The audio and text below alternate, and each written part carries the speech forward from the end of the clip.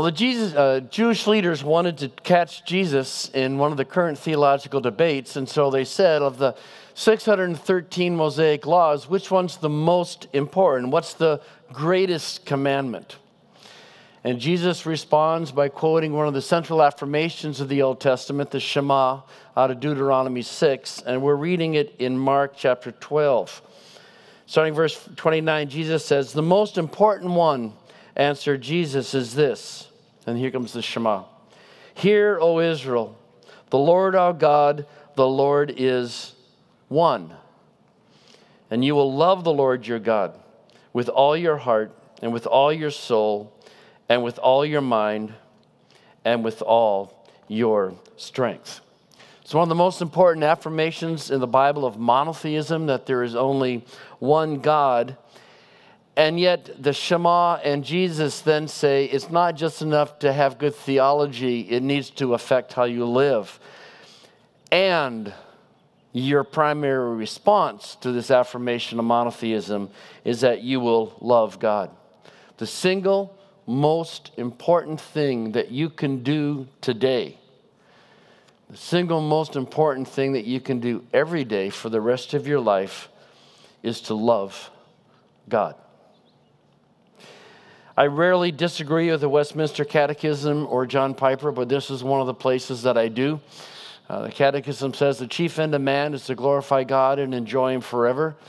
John has a slight switch. He goes, the chief end of man is to glorify God by enjoying Him forever. And at this point, I just tend to go with Jesus. Chief end of man and women is to love God. That is the greatest commandment. Well, if it's the greatest commandment, if it's the most important thing that we can do, it's really important to have a good working definition of the word love. And I've really struggled to come up with a definition of love that I'm comfortable with. It's such a prevalent concept. It's such a misused and misunderstood concept in our culture. But it's hard, I think, just to actually come up with a definition of what love is. I think this is Piper's. It sounds like him anyway, but I'm pretty sure I got it from him. He defines love as, quote, joyfully putting the needs of others ahead of yourselves. So only Piper would put that joyfully word in there, so I'm pretty sure it's his. Joyfully. Love is joyfully putting the needs of others ahead of yourself. Bruce Waltke, I believe the most preeminent Old Testament theologian alive today, defines love as willing to disadvantage yourself to advantage the other person. Whatever definition you want to use, one of these two or some others, we need to have a working definition of love so we can look at decisions that we make, at lifestyles, how we live, how we spend our time, and say, am I loving God? The problem is that in many people's cases, and I'm just as a caveat, that one of the real problems of speaking at a church is that another church says, I don't know you, and you don't know me. And so I don't have an agenda here, and it's hard to know how to say these kinds of things. But I'm not meaning to be in your face, but that is a caveat. Let me just say, I think what the human beings tend to do is to rewrite the Great Commission, the greatest commandment. Greatest commandment is to love God. And so often we change that. And one of the most common ways in which we change it is to say that the greatest commandment is to be right. Now, this is a problem in seminaries where I've taught. This is a problem in the evangelical church, especially the more conservative evangelical church, that there's this phenomenal drive to be right. And somehow we think that if we're right, we're doing what we're supposed to do. Being a translator, I don't know if this is going to sound strange to you or not, but man, we just get hate mail all the time. I mean, just horrid hate mail. Because we changed someone's favorite verse or something along those lines. And I don't normally read the hate mail. Sometimes I skim them. I kept this one. This was too good. Because it's a really good example of someone who thinks that the greatest commandment is to be right. All right? So he goes, he even gave me his name and his URL of his church so I could follow up, which I haven't. He goes, Dr. Mounce, I rebuke your condoning of the NLT's corrupted translation of John 2:1. I went and checked John 2:1 just a couple of minutes ago. I have no idea what he's talking about.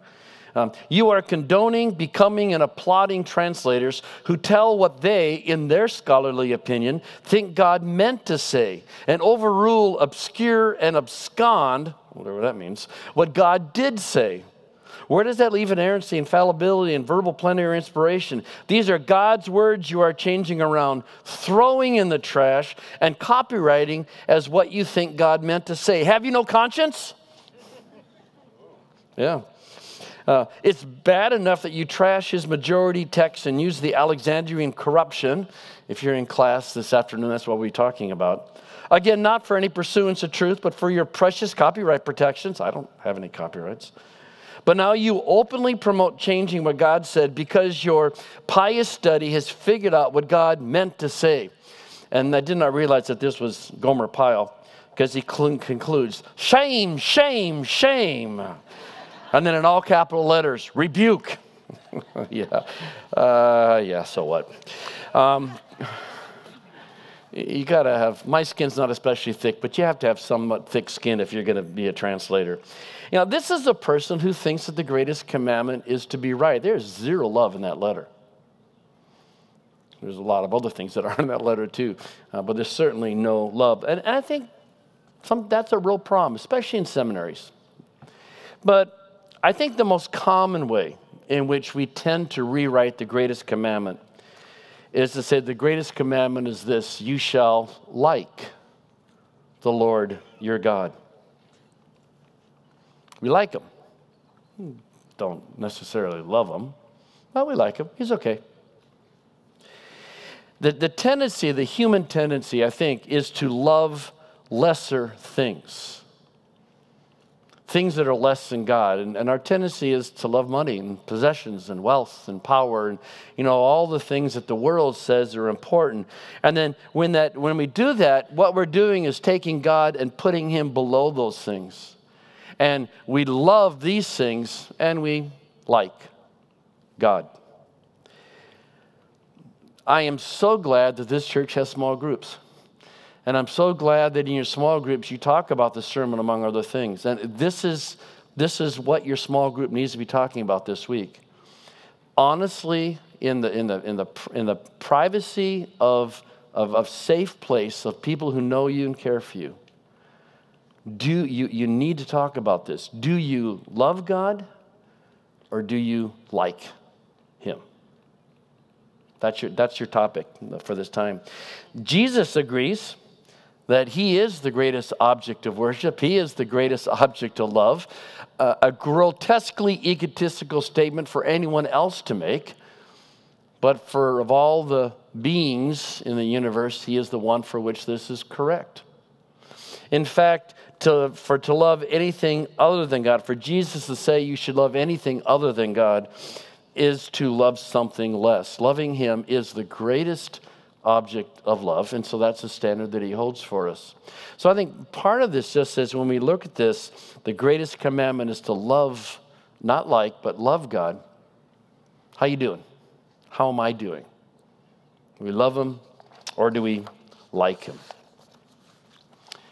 But it's not just, the greatest commandment isn't just to love God, it's to love God. And again, I think one of the human tendencies is to love some of the more tangible things about God. We love his blessings, don't we? We love being forgiven. Don't you love being forgiven? Don't you love being justified not based on what you have done, but what Christ did on the cross, so that it's a secure thing? Don't you love having the Holy Spirit who is guarding you until the day that you die? Don't you love the guidance and the protection and all the other things that God brings? Yeah, I really do. You love this church, don't you? You love your staff, I'm sure. I mean, these are good things. But loving good things is not the same thing as loving God. Loving good things about God, loving his blessings, is not the same thing as loving the person of Jesus Christ.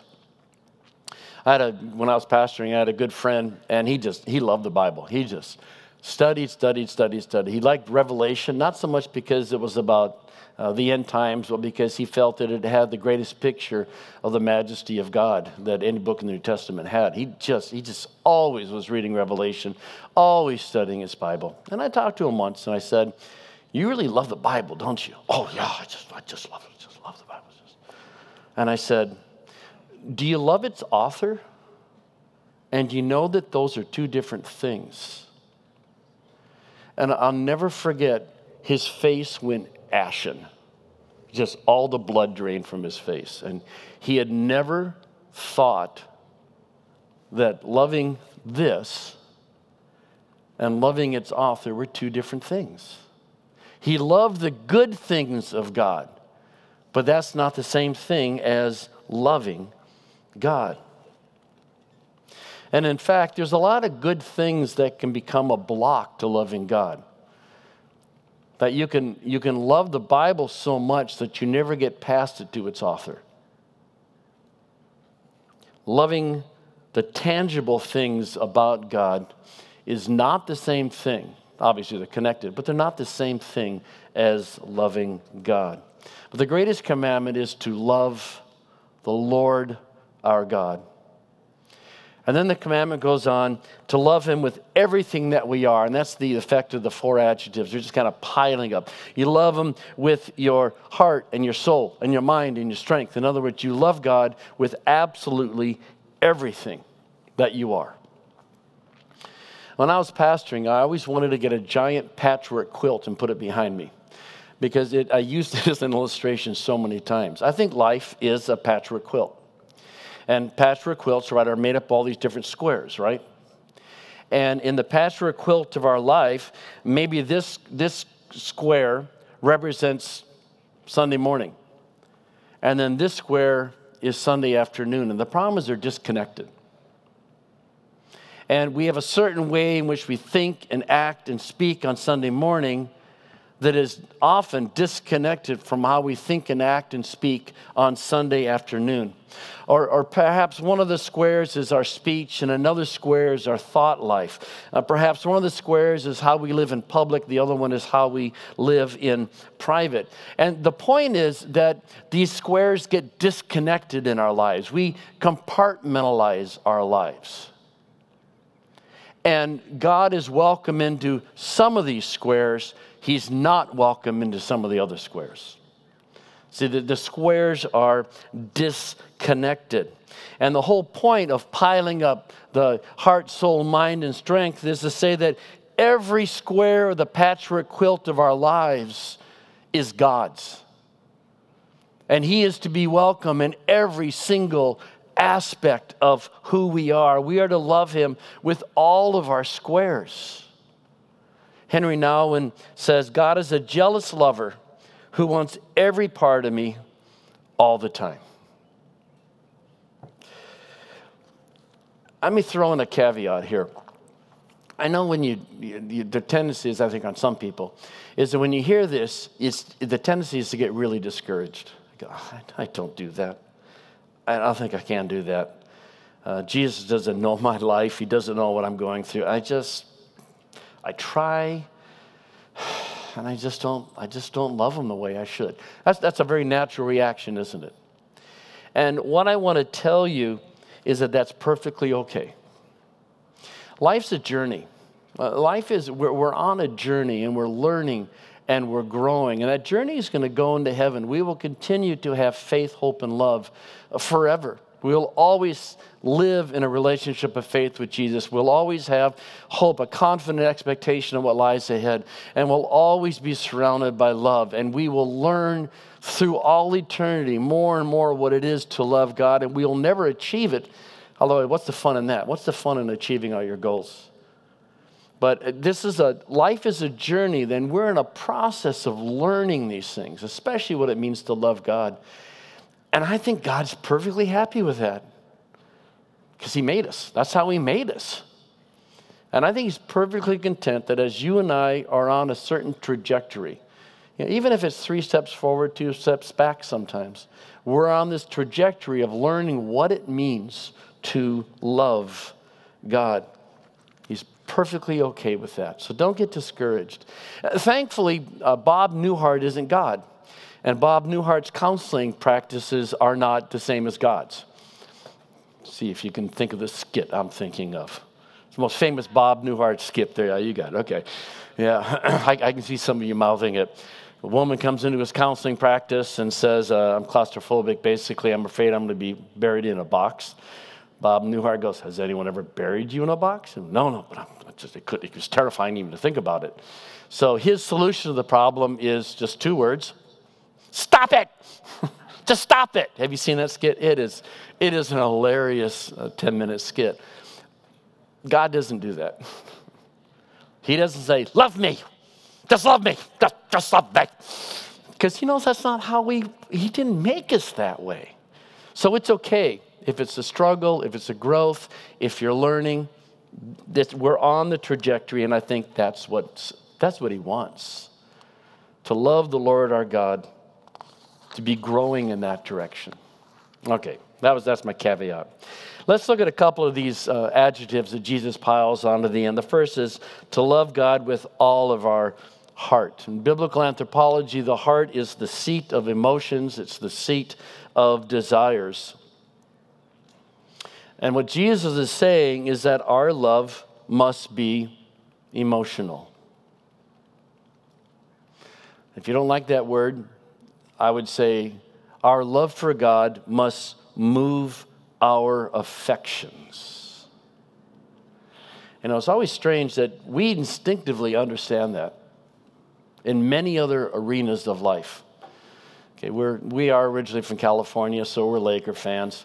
And I was flipping through TV the other night, and I came a special on Kobe. And we watched about an hour special on him. And, you don't sit there like this, watching Kobe Bryant dunk over 7'2" guys. Or you don't get to go to a Laker game and watch the speed at which Magic would run and Kobe would run and go,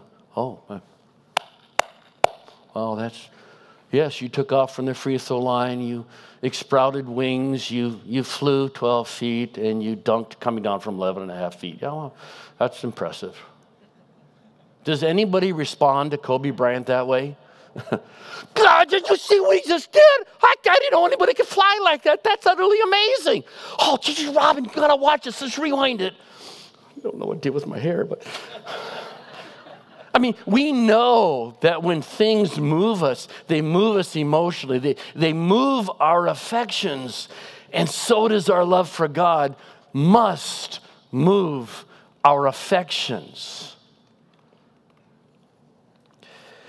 If your children were perfectly obedient and there was no emotional connection with you, would you say that they loved you? Or if your parents did everything exactly the way they were supposed to and there was no emotion, do they love you? See, I just think emotionless obedience is dysfunctional. That's not what love is. Love includes emotion, moving our affections. The reason I'm emphasizing this, other than Jesus says it, which is always a good reason to emphasize something, is that I've been in enough environments where people draw an equal sign between love and obedience. Love equals obedience. And love isn't anything more than obedience. Now, there certainly is a relationship, isn't there? Jesus says, if you love me, you'll keep my commandments. There definitely is a relationship between love and obedience. If there isn't obedience, there can't be love. That's the way things are set up. But love is the basis. Love is the motivation for how you and I live. But they're not the same thing. This illustration doesn't work great in Southern California, but I'm from the Northwest, so my illustration is if I just shoveled the snow and mowed, would I be a husband or gardener to Robin? Well, I'd be the gardener. Now, having said this about emotions, and moving affections, moving our affections. Let me give two clarifications, or just two things I'm concerned about. Number one, people show emotions differently, don't we? And Jesus is not requiring us to all show emotions the same way. Now, I am highly emotional. Everything moves my emotions. That's just how my DNA went together. Other people are not like that. There's a great book. It's written by an Alaskan pastor called Why Men Hate Going to Church. It's a great book. All pastoral staff should have to read this book. It's on the feminization of the church. And the point is, people don't respond the same way. It doesn't mean one response is better than another. We just respond. Our emotions function differently. And that's okay. We don't all have to be the same. Okay?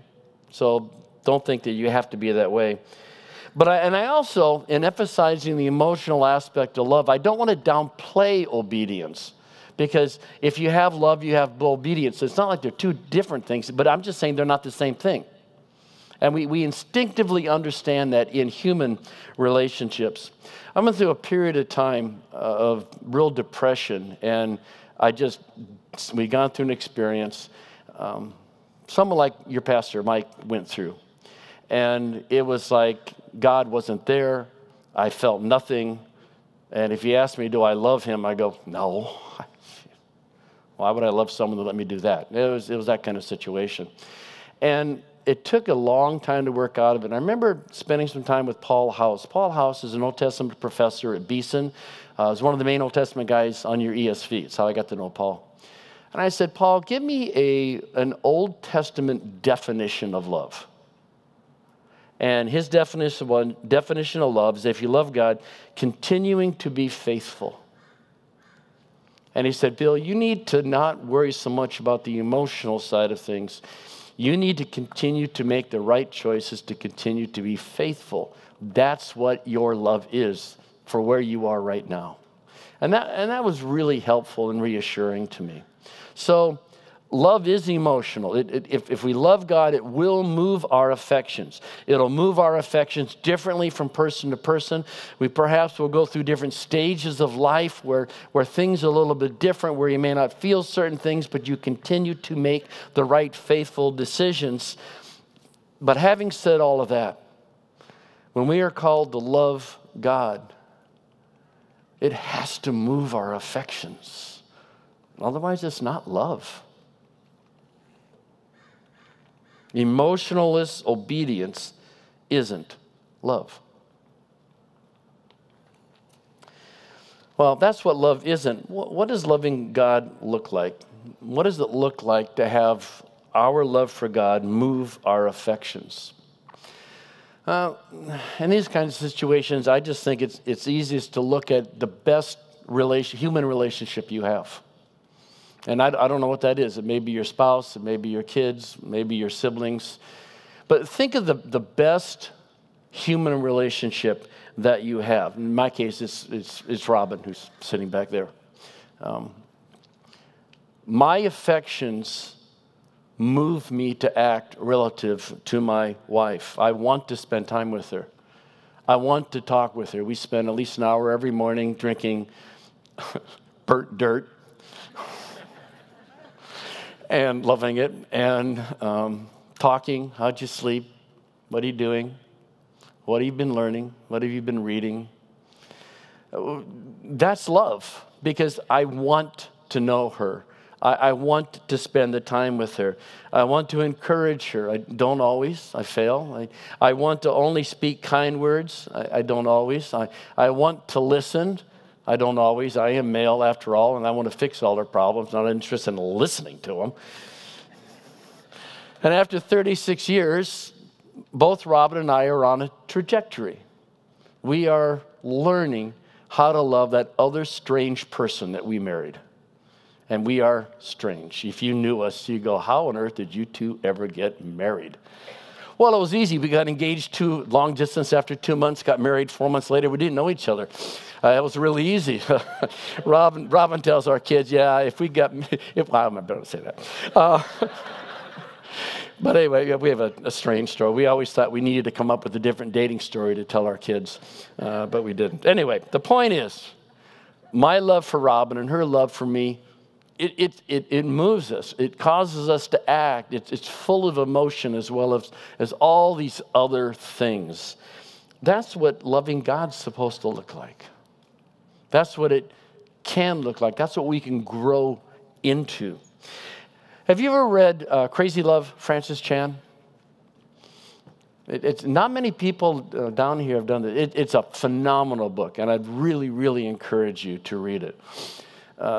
In the book, Chan talks about how his father never touched him except to beat him. And as a result, he said, I had no idea what a loving heavenly father was because I had no idea what a loving earthly father was. And he said, till one day I see, there's the emotion. Okay, that's just me. I'll just get past it. Until one day he said he realized that God loved him the way he loved his kids. And he has such a passionate love for his children that he goes, that's how God loves me. It's a really good book worth reading if this is something that you deal with. I think that's what loving God looks like. It's how I love my kids. It's how I love my wife. It's how I love my sister. That is an informed passion that moves me to act. Not perfectly, certainly, but it does move me to act. And I think that's what loving God is. An informed passion, an informed love of Him. We are to love the Lord our God with all of our heart. We're supposed to also love the Lord our God with all of our soul. The soul is the immaterial part of who you are. And we are to love God with the things that I can see and the things that I can't see. Now, I'm going to sit here and sniff for the next 10 minutes unless somebody's got a Kleenex. Does someone have a Kleenex? You've probably never had a guest speaker ask for a snot rag, have you? My poor kids grew up in a church with me doing this. And thank you. Oh, it's not especially COVID friendly, is it? Give a rip. Thank you. Can you turn this off?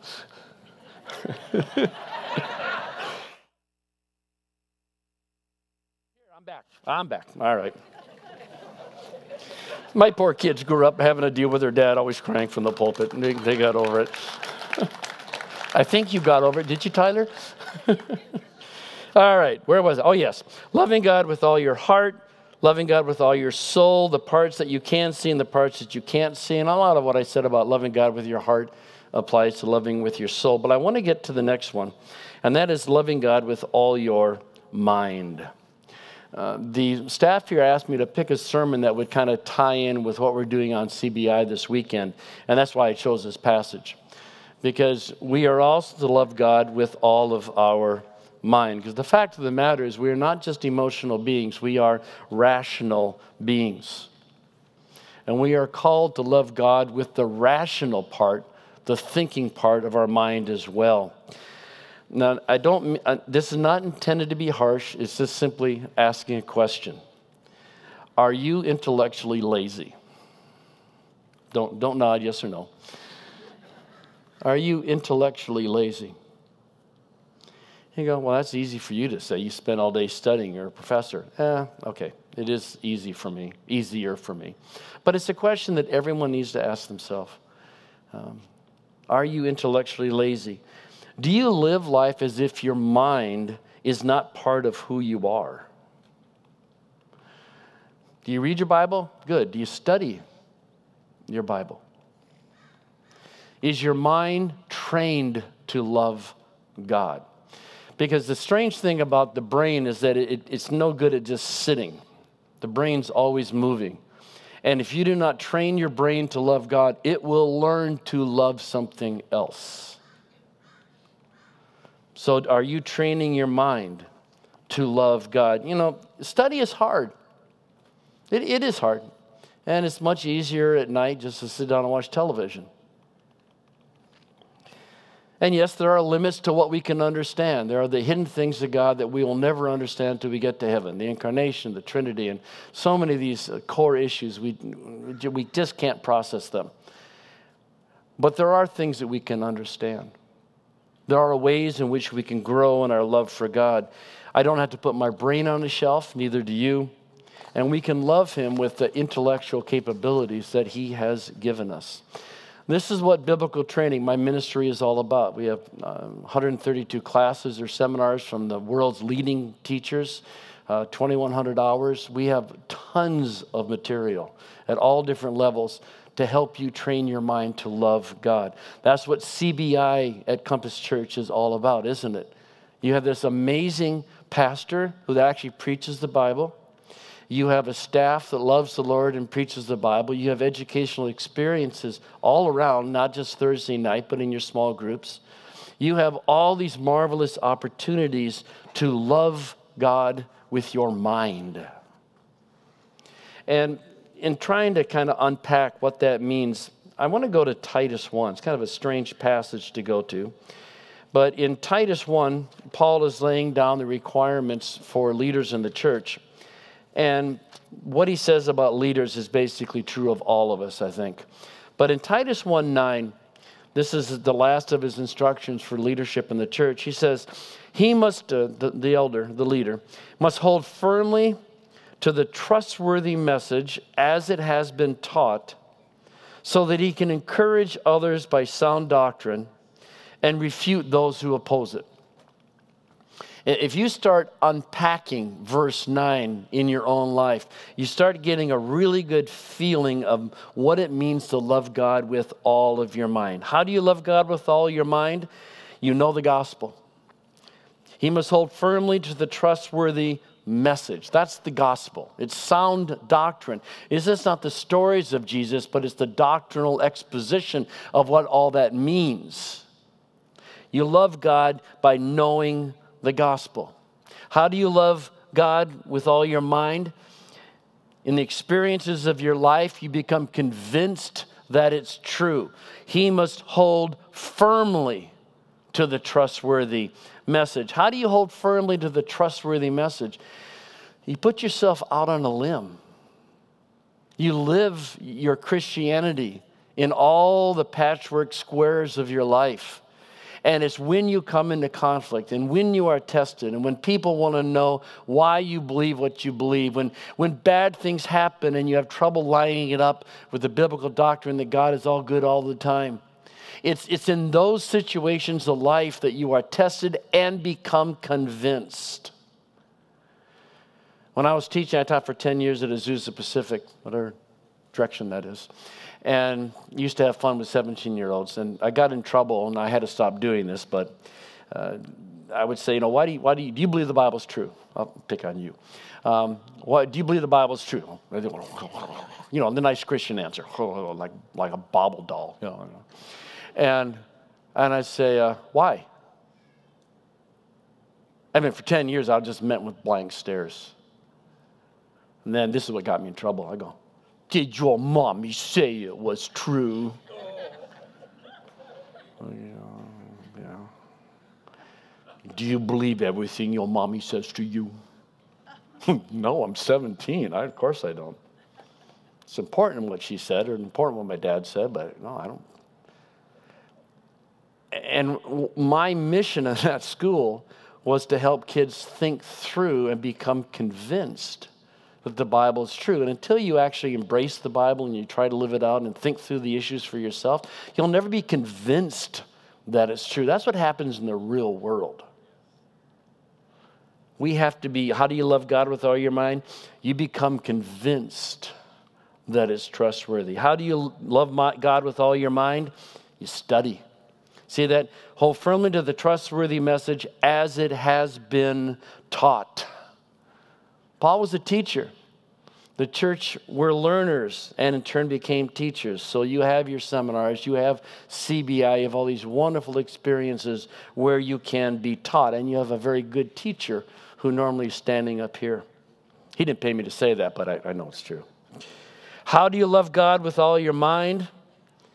You do something with it. See that? Why are they learning the trustworthy message? So that he can encourage others by sound doctrine. And when we would get kind of frustrated on pastoral staff, we'd talk about the people in the church that sit, soak, and sour.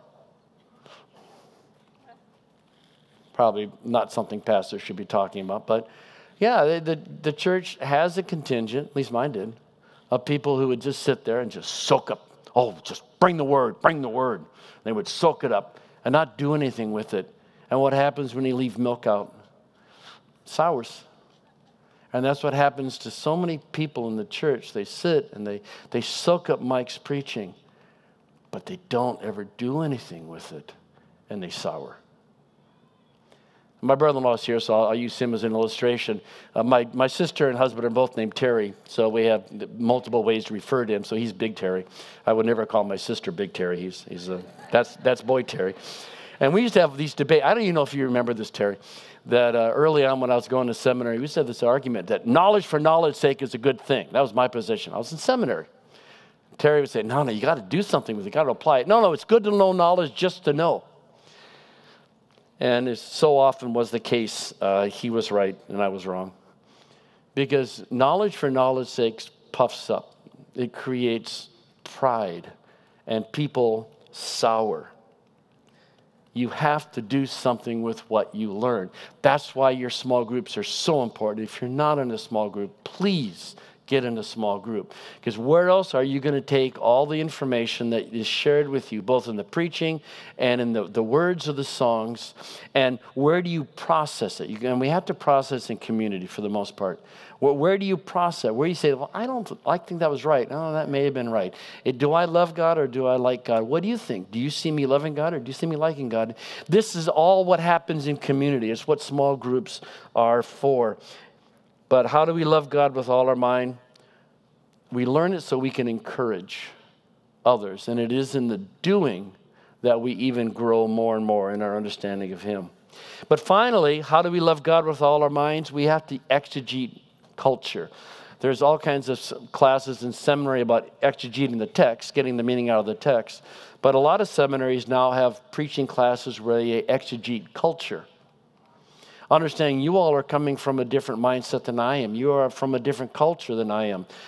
We're different genders. We're different ages. We live in different parts of the world. We have different sets of experiences. And part of coming to grips with loving God with our mind is knowing who I am and knowing who you are.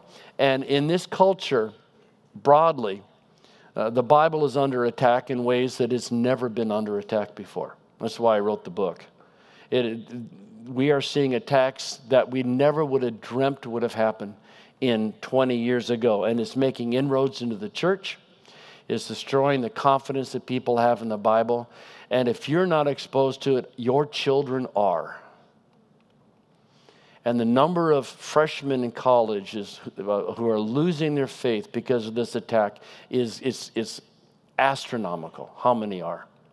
Because I see the numbers and I hear the conversations. For example, we're supposed to refute people who oppose the gospel. Well, my wife used to make me wear a hat when I did this, but just pretend there's a hat on my head and I'm being a devil's advocate. Okay. Well, the gospel writers fundamentally altered who Jesus was. Jesus didn't claim to be God. That's a silly idea. Jesus was a kind Galilean prophet who taught the brotherhood of man and the fatherhood of all people. And then it was that Paul that said he was God. Jesus never said he was God. Got a ride to the airport the other day in a ride sharing, and it was an Arab that was driving it. And I figured he was Muslim from his prayer breeds. And we had this really neat conversation about Jesus. Oh, Jesus, you guys in the church have completely destroyed Jesus was just a man. He was a nice guy. And Paul and Constantine and all these people changed who Jesus was. How would you answer that? I can't trust the Bible. It is so full of contradictions. You can't believe something is written that badly. Besides, we don't have the right books. We left that Gospel of Thomas, didn't get in the canon. It should be in the canon. It's a great book. Bible is the Greek manuscripts. We don't have any of the original Greek manuscripts. And all the ones that we have are copies of copies of copies of copies of copies. They're riddled with errors. They're completely unreliable. It doesn't do any good to talk about the inspiration of Scripture because we don't know what the words of God are because they've all been changed. And, what is it with these translators? Why can't they agree on anything? These things are different from each other. How can I trust the ESV and the NIV when they're so different? And boy, just don't read in the Old Testament. God is a moral monster in the Old Testament. He commits genocide. He kills children. They didn't do anything wrong, but he tells Joshua to kill them all. And the way he treats women, it's just disgusting. Welcome to freshman year in college. That's what your kids and your grandkids are being taught. Are you able to refute those? Are you able to oppose them? I've been told that this weekend class was recorded. It's there. There's other good resources available. Your pastors know them. But that's part of what loving God with your mind is all about. Knowing what's going on and having studied and learned and having the ability to refute what's going on.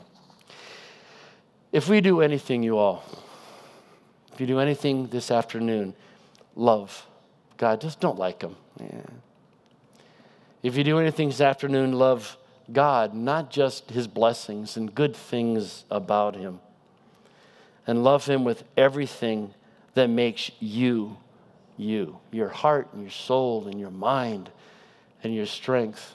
And if, like me, you have trouble doing that from time to time, then get with your small group or get with your spouse or get with your kids and say, what's stopping me?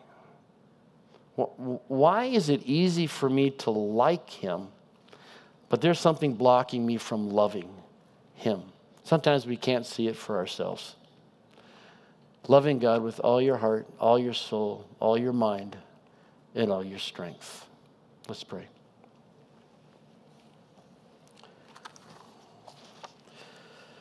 Easy words to say, maybe difficult words to hear, but really difficult words to put into practice, Father. Thank you that you called us into community. You did not call us into isolation. Thank you that most of us, if not all of us, have some kind of community where we can talk and we can share. I thank you for people in my life like Paul House. We all have people like that in our lives, hopefully, that we can ask honest questions, we can have safe places, and where we can learn every day more and more what it means to love you with absolutely everything that we are. May that happen this afternoon and every day henceforth. Amen.